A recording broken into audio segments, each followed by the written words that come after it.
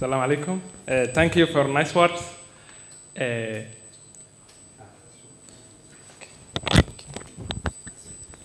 I will talk this morning, Rickettsial exposure in ruminants and donkeys. And during this presentation, we will update my colleagues' data about zoonotic. So this is the first time based on what we found. On behalf of all my colleagues, I want to thank all and present this afternoon.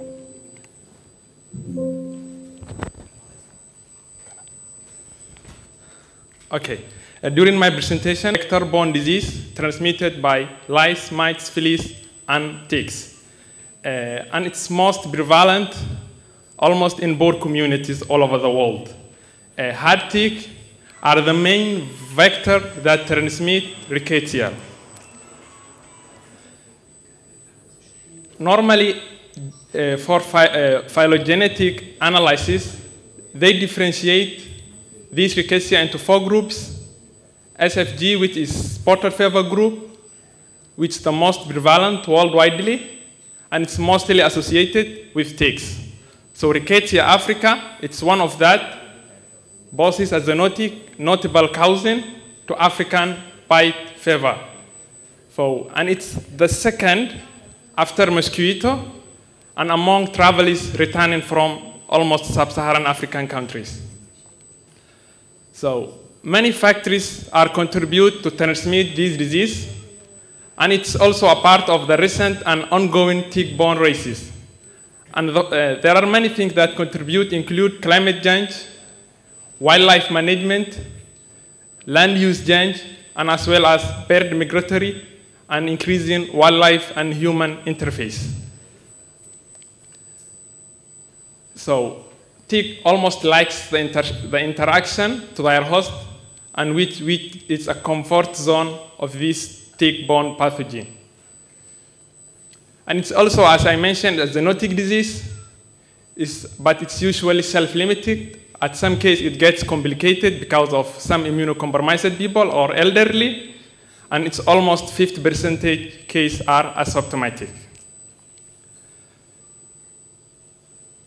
The distribution of these bacteria almost in most African countries, but if you see in the map, Somalia is lack of data regarding the spotted fever group.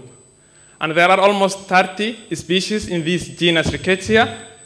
Almost 17 of them are prevalent in Africa, and there is no data in Somalia. As my colleague mentioned, we are livestock dependent. Almost 65% of Somalia are nomadic, who raise different types of livestock, and they play a crucial role in livelihood and food security as well. And donkeys, which neglected when it comes to research, is essential working animal and used for transportation and agricultural at somewhere. And the main thing is a multi-species grazing. It's common practice in Somalia, and it's a comfort zone of this pathogen transmission. And the states in Somalia is unknown, so the aim of this study is to investigate the rickettsial exposure in livestock and donkeys in 2 different regions.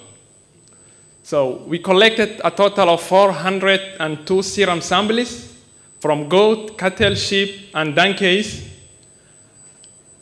After collection, we analyzed serologically just 2 selected species, Rickettsial africa and Rickettsial rickettsiale, based on the geographical distribution.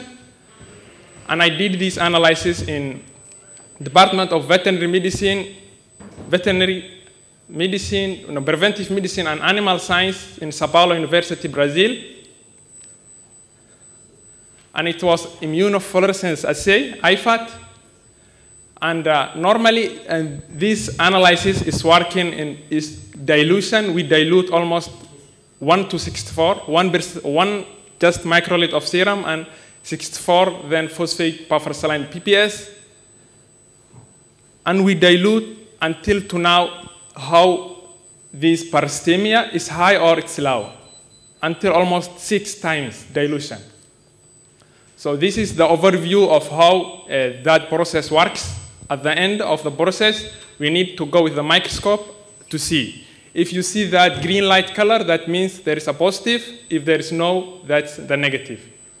Whenever you dilute, that green color may decrease until all disappear, and at that time you will know how the exposure or the titration raises.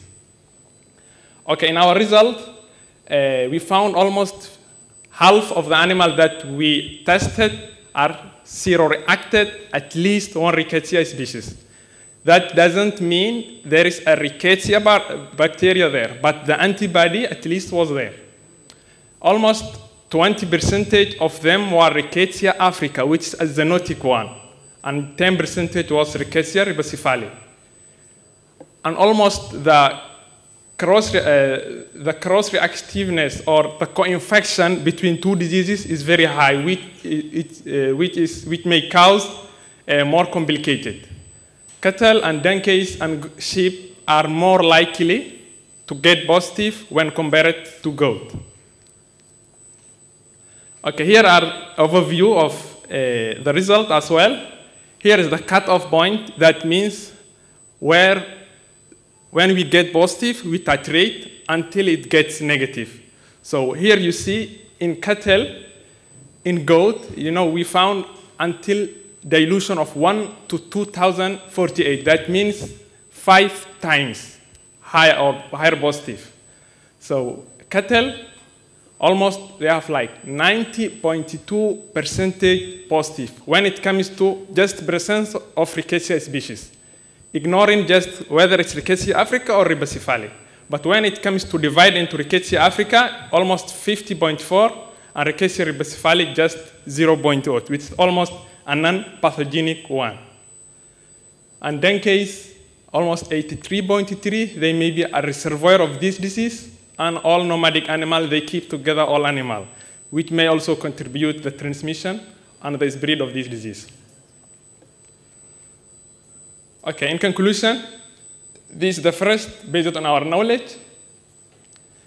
And the high titration of Rickettsial africa could be related to the presence of this tick species, amblyomma.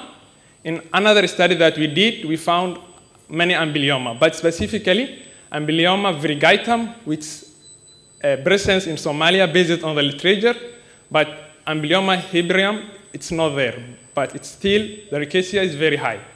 Underscores the investigation further and to understand this tick-borne disease. And it also acknowledges the interconnectedness, animal health, with human health and environment also contribute when it comes to this, under the One Health framework. Lastly, I would like to acknowledge all my colleagues just to make this happen with freelancer. Thank you.